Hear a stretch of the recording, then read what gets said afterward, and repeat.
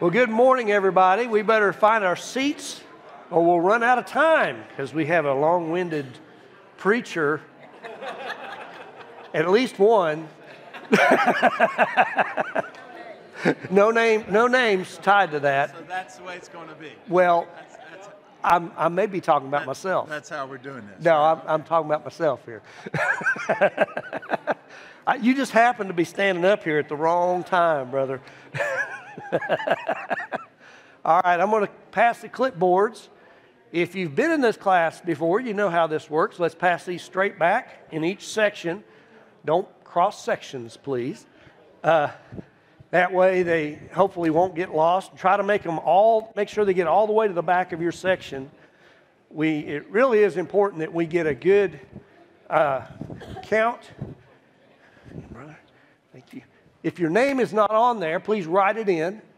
I think we had a lot of folks may have not gotten a chance to get registered. So if you weren't registered, your name's not on the list. And if your name's not on the list, doesn't mean you're not welcome. You are welcome. But we would like you to put your name on there so we can make sure and update that list and know that you're here. All right. If you would like to go ahead and open your Bible to the book of Genesis, every Baptist can find Genesis. We'll start at the beginning. It's a good place to start. That's right. Good place to start. So, as I'm sure all of you know, we are starting a new semester today, and this new semester is we are focusing on Israel in the Bible.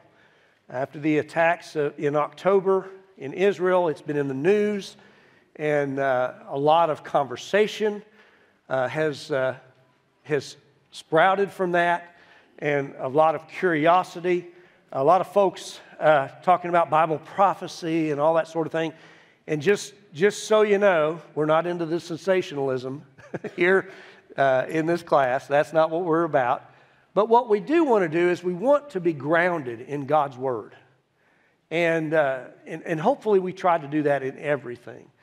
But with all that's going on, Pastor Sam called me and said, what do you think about this idea? And man, that sounds great, that we would just help our folks to stay grounded in God's Word. What does the Bible say?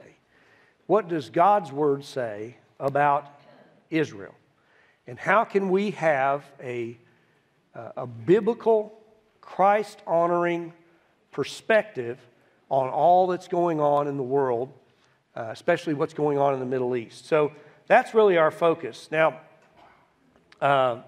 we've passed out papers, and you should have one sheet that's just printed on both sides, and separate from that, a sheet, a pack of 6 pages stapled together. So if you didn't get one of those, raise your hands, and some of the nice folks who you did not get one. Does anybody have some extras laying around? There's some right here. Now that's the single ones. Do we have some more of the little booklets, basically, we could share? I printed off 150 just to try to make sure we had enough, and I'm not, because we didn't quite have that many registered. So this is one of the reasons why it's important to register for the class, and if you don't get registered for the class, to put your name on the sign-up sheet, because then we have an accurate record of how much material we need to have on Sunday morning if we're going to hand anything out. Now, while we're getting those distributed, I'll just familiarize you with it. The first sheet, the single sheet, is the syllabus, just basically describing what we're doing. We are focusing on, as I said, Israel in the Bible. In Genesis chapter 12, verse 2 and 3, it's supposed to say 2 and 3. Sorry, my secretary made a mistake there. And I will make of you a great nation, and I will bless you and make your name great, so that you will be a blessing. I will bless those who bless you, and him who dishonors you I will curse, and in you all the families of the earth shall be blessed. This promise was given to who? Abraham, by God. Yes, Abram. Yeah, he wasn't Abraham yet, that's right. But he became Abraham.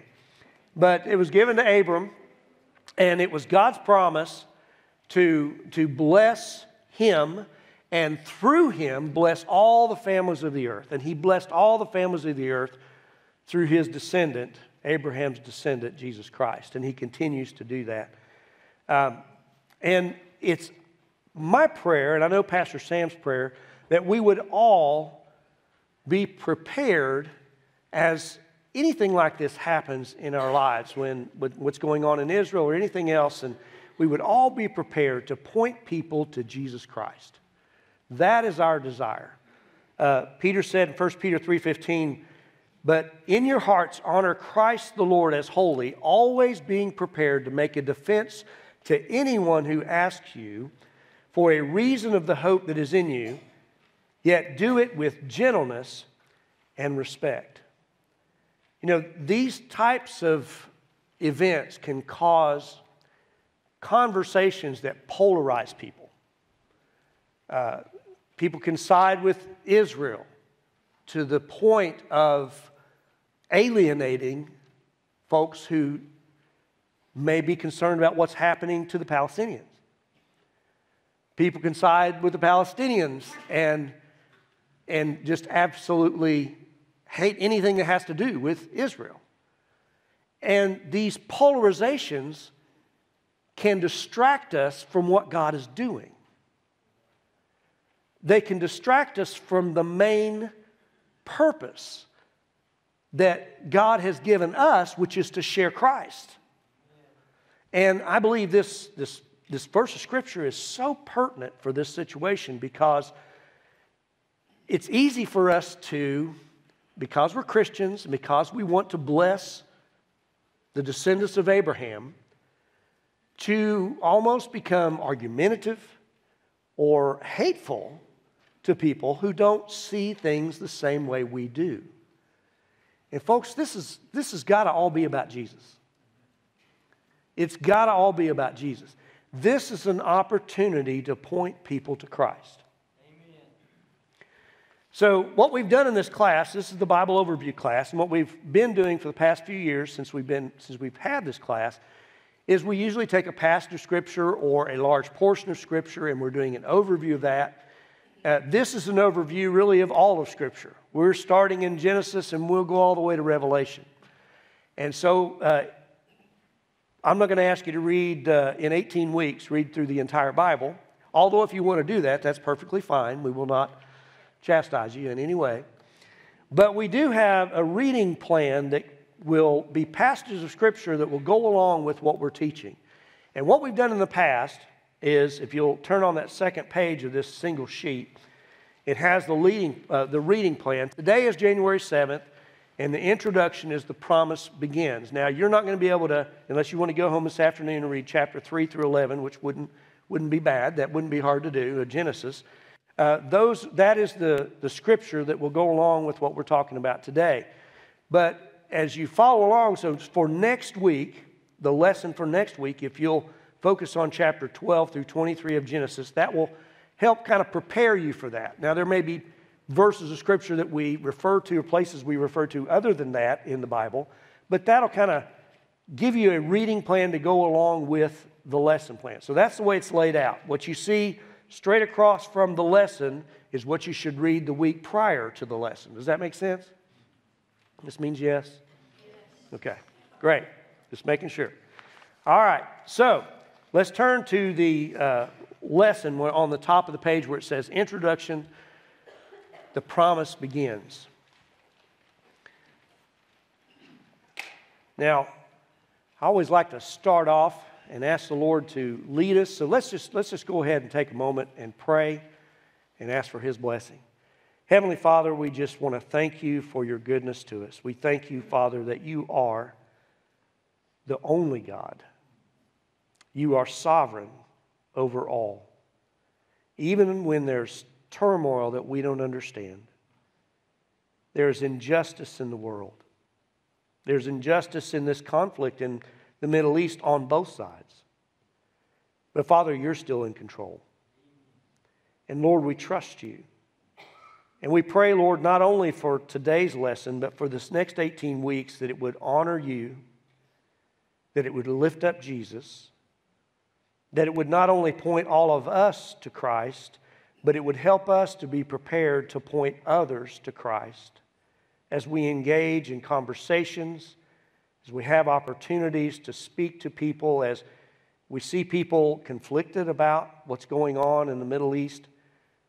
Lord, I pray that Jesus would be preeminent in our conversations and in our thoughts. And Father, I pray that you would guide everything said and done, that you'd be glorified. For it's in Jesus' name we pray. Amen. All right, so the big question. The big question is, what in the world is God doing in and through Israel? That's really what we advertised that we were going to talk about, right? We talk about what's the Bible say about Israel, and what is God doing? In order to address that, we need to look at the beginning. It's like the sister said earlier, it's a good place to start, back in Genesis. And some of this is Christianity 101, what we're starting out with. But it's important that we remind ourselves of what God has done. So in Genesis chapter 1, it's right here in your notes, verse 27 through 31 says, "So God created man in his own image. In the image of God he created him. Male and female he created them. And God blessed them. And God said to them, 'Be fruitful and multiply and fill the earth and subdue it, and have dominion over the fish of the sea and over the birds of the heavens and over everything that moves on the earth.' And God said, 'Behold, I have given you every plant yielding seed that is on the face of the earth, and every tree with seed in its fruit, and you shall have them for food. And to every beast of the earth, and every bird of the heavens, and to everything that creeps on the earth, and everything that has the breath of life, I have given green plant for food.' And it was so. God saw everything that he had made, and behold, it was very good. And there was evening, and there was morning, the sixth day." So God created everything in 6 days. And we know he rested on the seventh day. But what was his assessment of what he had created? When he looked at it, what did he say? It was very good. It was very good. There was nothing wrong with what God created. It was perfect. But we know that something happened, right? If you look in your Bible, Genesis chapter 2, we know that God breathed this breath of life into Adam, and chapter 2 kind of zooms in on the creation of man. And he created man perfectly, put him in a perfect environment, but man sinned. If you look at chapter 2, verse 15, excuse me, chapter 2, verse 15, it says, "The Lord God took the man and put him in the Garden of Eden to work it and keep it. And the Lord God commanded the man, 'You may surely eat of every tree of the garden, but of the tree of the knowledge of good and evil you shall not eat. For in the day that you eat of it, you shall surely die.'" So man had one command given to him: don't eat of this tree. And of course, we all know what happened. They ate of the tree. Eve was deceived. She gave to her husband Adam, and he ate. And when he ate, he introduced sin into the race. He became a sinner, but all who have come from him are also sinners. As Paul tells us in Romans 5:12 here in your notes, "Therefore, just as sin came into the world through one man, and death through sin, and so death spread to all men because all sinned." So, God created a perfect environment. He gave man everything that he needed, but man chose to sin. And you and I are born sinners. We practice sin by our own choice. And because of that, we have death in this world. In Genesis chapter 3 is where the fall takes place. Again, Christianity 101, we're all familiar with this story. Eve eats of the fruit. She gives it to Adam. He eats of the fruit. And then they try to hide from God. They make fig leaves to cover themselves because they realized they were naked. And God calls to Adam and has this interaction with Adam. And he pronounces judgment on each one of the individuals involved in all of what's happened. But I want you to notice what he says specifically to the serpent in chapter 3, beginning in verse 14. It says, "The Lord God said to the serpent, because you have done this, cursed are you above all livestock and above all the beasts of the field. On your belly you shall go, and dust you shall eat all the days of your life. I will put enmity between you and the woman, and between your offspring and her offspring. He shall bruise your head, and you shall bruise his heel." This is what we call the first gospel. So, what did God say to this serpent? Notice what he said. He said he would put enmity between the serpent's offspring and between whose offspring? The woman's. The woman's offspring. If you read through Scripture, and we all love to read the begats, don't we? So-and-so begat so-and-so. That's my favorite. I do that for devotions in the morning. It's read the begats. But if you notice in the begats, is it the man or the woman that are typically named? It's the man. The man begat so-and-so and begat so-and-so. And the name is passed down through the man. But it's interesting, this is the offspring, or the King James said the seed of the woman.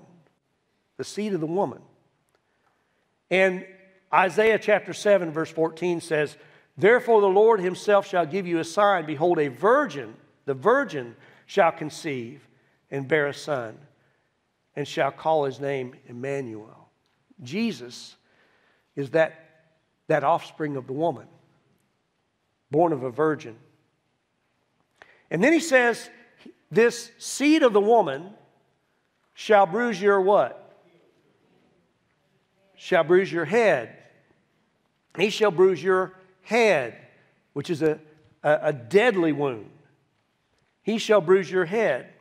Hebrews chapter 2 verse 14 says, "Since therefore the children share in flesh and blood, he himself, Christ, likewise partook of the same things." He partook of flesh and blood, that through death he might destroy the one who has the power of death, that is the devil.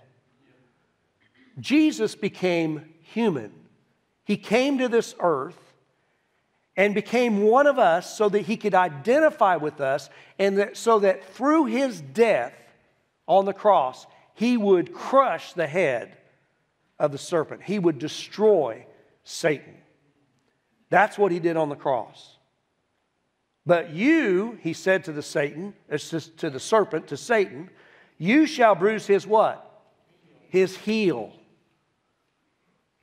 And the heel of our Lord Jesus Christ was bruised as he was nailed to the cross. Psalm 22:16 says, "For dogs encompass me, a company of evildoers encircles me. They have pierced my hands and feet." So Jesus was executed in a way on the cross that would bruise his heel. And he would die, but he would rise again. But in his death, he crushed the serpent's head. That's the prophecy of Genesis 3:15. That's the gospel. All the way back in the garden, God had a plan. Man rebelled against God. God gave him one command. One command. And he disobeyed it. And he brought sin into the race. But God, in his mercy and grace, immediately spoke the gospel into this situation.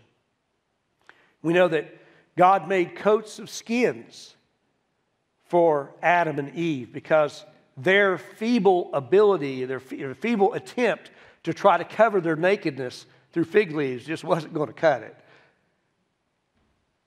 But in order to make those coats of skins, God had to slay an animal. And so blood was shed for the first time because of the sin of man. And it was a foreshadowing of the blood that would be shed by Jesus Christ. If you ever want to know what God's up to, folks, this is the main thing that God's up to. Redemption and restoration. Right from the beginning, God had a plan. This is the first gospel. So, Genesis chapter 3, man sins and is expelled from the garden. Chapter 4, we have the first murder. Firstborn son, Cain, made an offering to God that was not accepted by God, and he looked at his brother, and his brother's offering to God was accepted. The New Testament tells us that Abel's offering was made by faith, and it was a more excellent offering than Cain's. But instead of Cain dealing with the sin in his own heart, he murdered his brother. And God didn't kill Cain. As a matter of fact, he protected Cain, and that was used as an excuse many generations later by his descendant Lamech, who killed a young man and said in verse 24 of chapter 4, if Cain's revenge is sevenfold, then Lamech's is 77-fold. Justifying his own sin. And so the results of sin, the consequences of sin, just continue to increase. Isn't that the way sin is? My wife and I were talking about this past week the devastation of cancer. It's that word none of us wants to hear when we go to the doctor. We never want to hear that diagnosis and how terrible that is.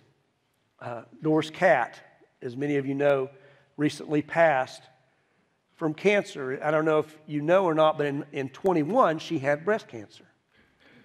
She was treated for that. And everything was looking good. But then when she became ill, they didn't really know what was going on. And eventually it showed up in a scan that it had come back. And so often it does.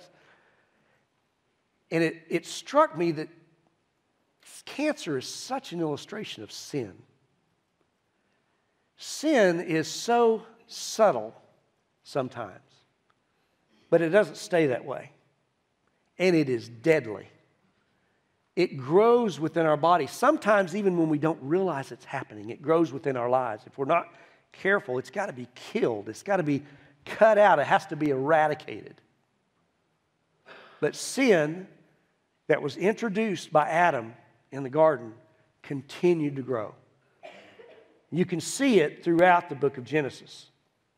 It continues to get worse. But even though it does, God's promise also continues. If you look in chapter 4, verse 25, it says, Adam knew his wife again, and she bore a son and called his name Seth.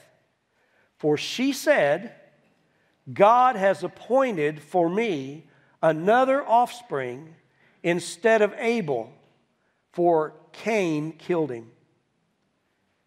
To Seth also a son was born, and he called his name Enosh. At that time, people began to call upon the name of the Lord. Eve, certainly remembering what God had said to the serpent about the seed of the woman, was looking. Obviously, her heart was broken over the loss of her son, but she was looking for another one to come. And when Seth came, she was joyful and said, God had appointed this offspring. God had appointed him. He was not the one to be promised in the future, but God was going to bring that one through his line. And it was at the time when Seth's son Enosh was born, it says, that people began to call on the name of the Lord. If you look down in chapter 5, verse 1, it says, "This is the book of the generations of Adam. When God created man, he made him in the likeness of God. Male and female, he created them, and he blessed them and named the man when they were created. When Adam had lived 130 years, he fathered a son in his own likeness, after his image, and named him Seth. The days of Adam after he fathered Seth were 800 years. He had other sons and daughters. Thus, all the days of Adam that Adam lived were 930 years, and he died. When Seth had lived 105 years, he fathered Enosh. 105 years. So Seth was born 130 years after Adam was created, and 105 years later, he had Enosh.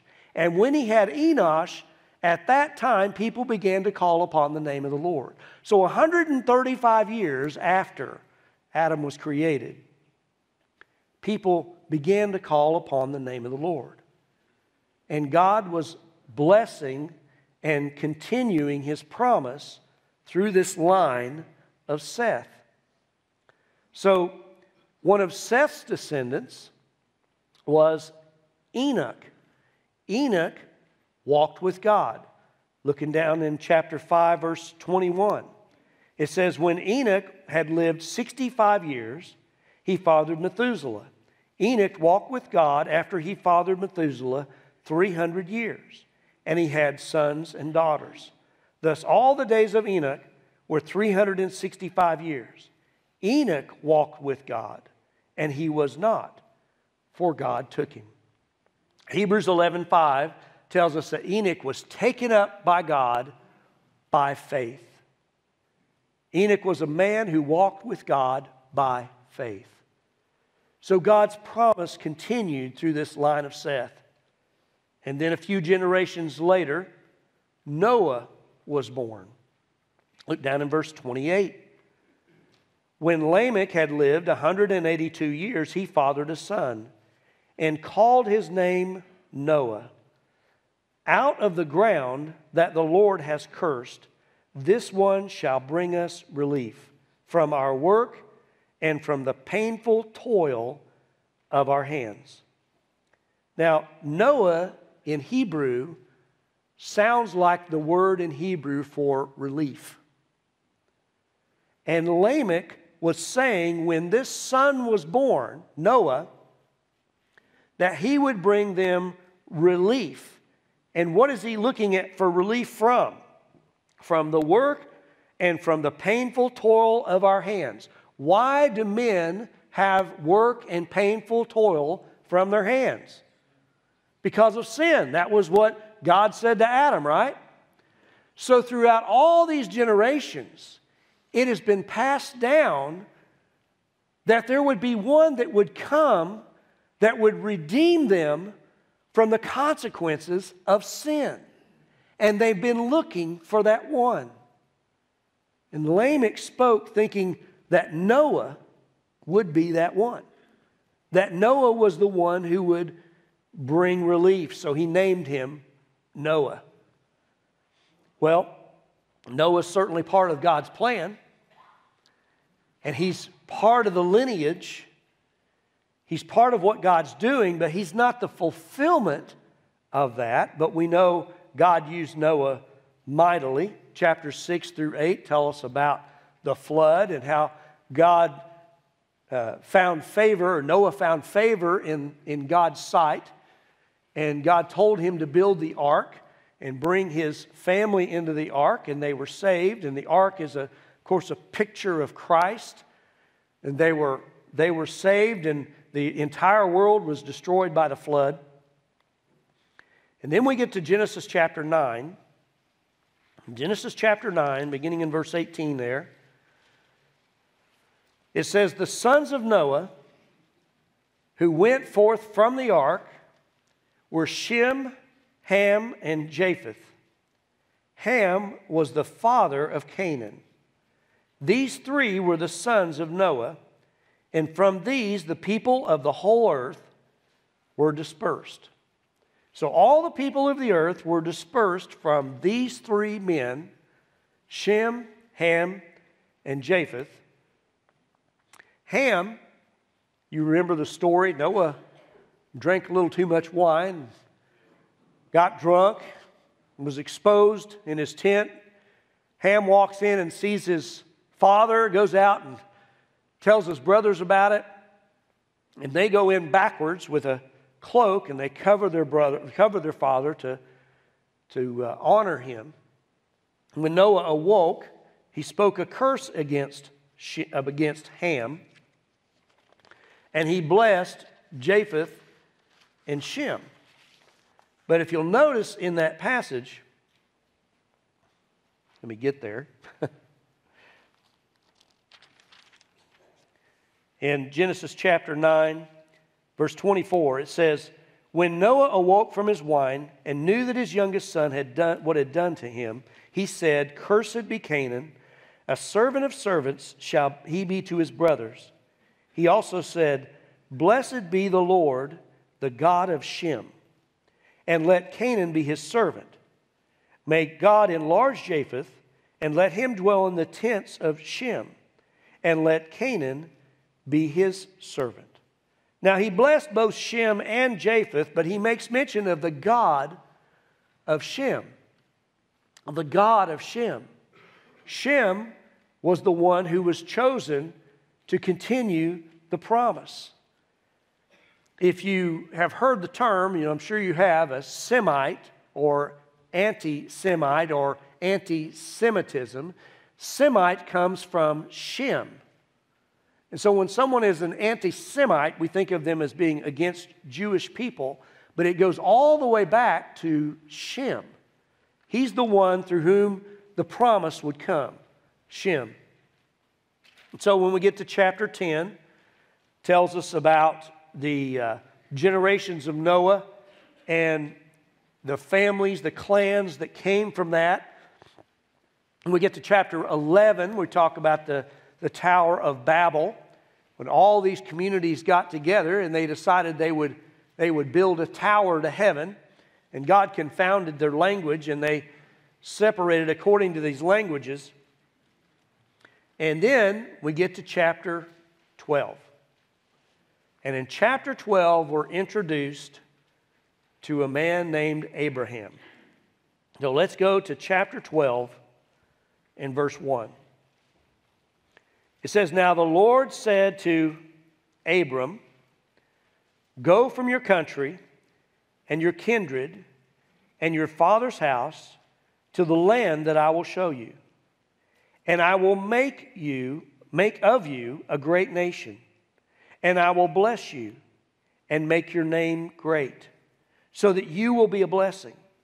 I will bless those who bless you, and him who dishonors you I will curse, and in you all the families of the earth will be blessed.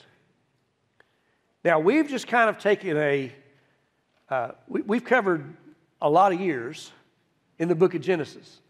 And we've taken a whirlwind tour through all of this. But as we've done that, I want you to just kind of think back a little bit to what we've talked about concerning this promise.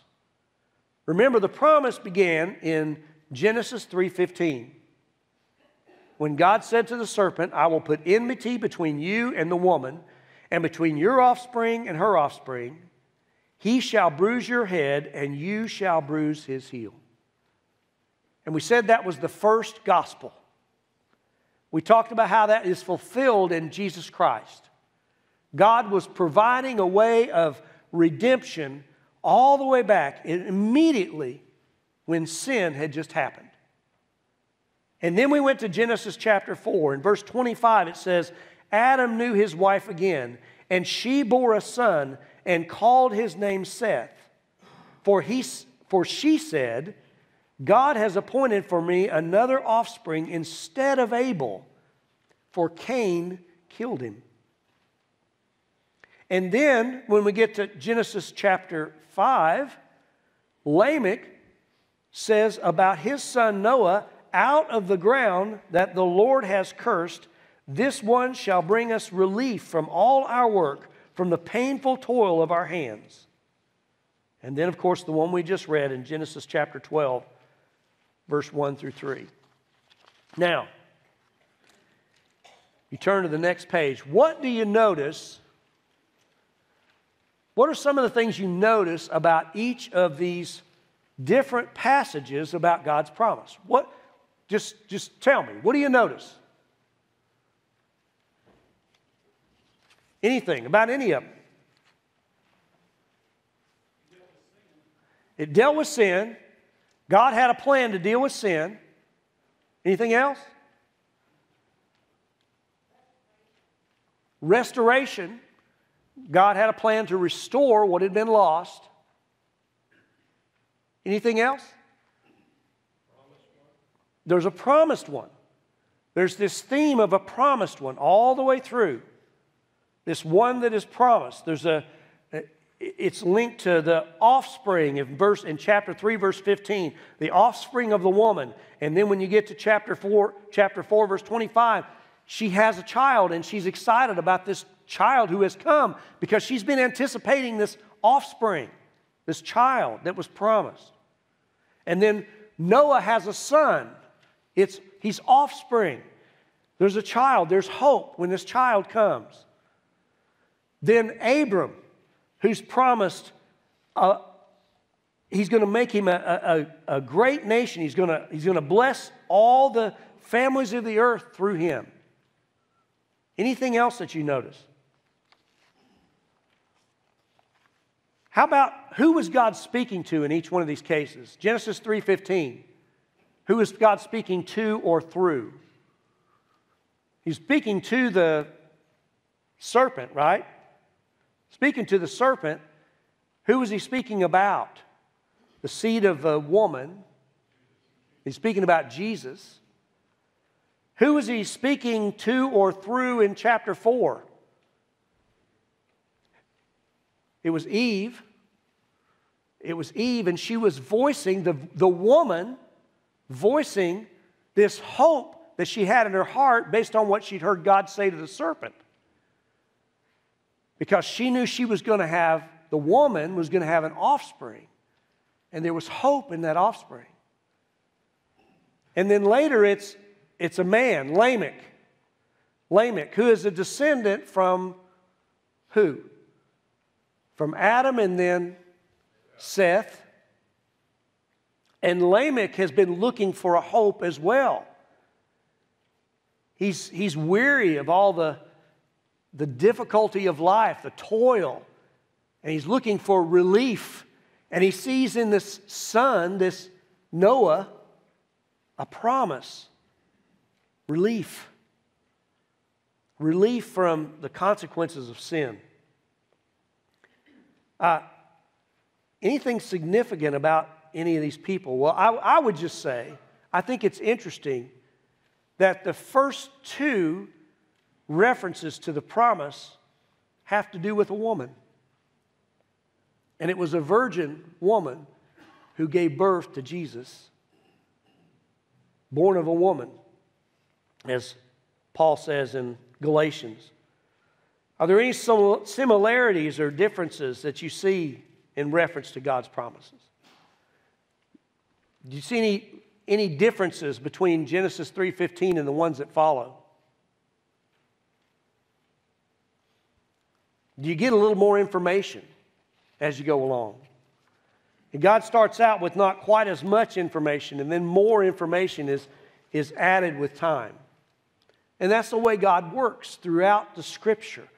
He gives us a little more information and a little more information, and it becomes a little more detailed. Even with Abram, when he first speaks to Abram in chapter 12, he gives him some information. But throughout the life of Abram, he gets more and more information that there's going to be this promised one that comes. And then how does that promised one come? Who does he come through? He's not going to come through Hagar bearing him. He's going to come through Sarah. So God refines it as time goes along. Well, let's turn over to this last page.